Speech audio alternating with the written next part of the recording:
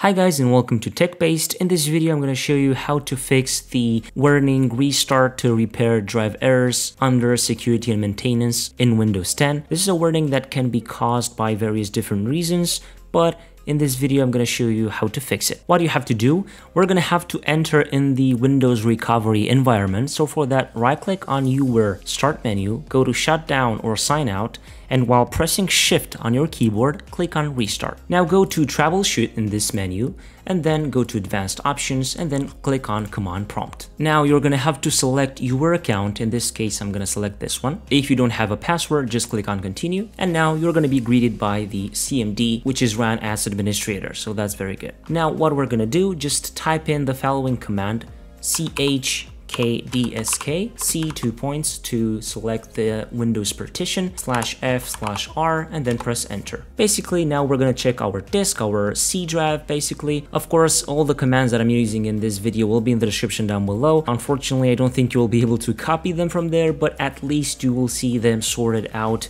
and well categorized to be able to easily get them from there. So here, just wait for the process to be finished and then we're gonna be good to go. So as you can see what this command does, first of all, in the stage 1, we'll examine basic file system structure, then we'll examine the file name linkage, then we'll examine the security descriptors, and then we'll look for bad clusters in the user file data. This should be very helpful and should help you get rid of that warning. At stage 5, it will look for bad or free clusters. The process could take some time. In this case, as you can see, the first few stages took a little bit, and then the fourth stage took the longest, 4 minutes and 20 seconds. And the total duration was 4.5 minutes, which is pretty okay. Now, after the process is finished, just type in fsutil space dirty worry space C 2 points and then press enter. And as you can see, in my case, volume C is not dirty.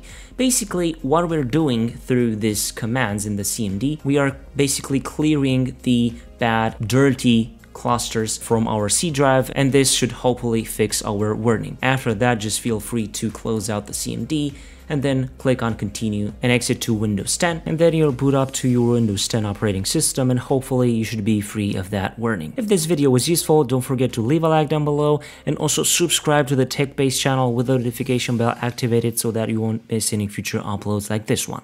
Until next time, have a nice day.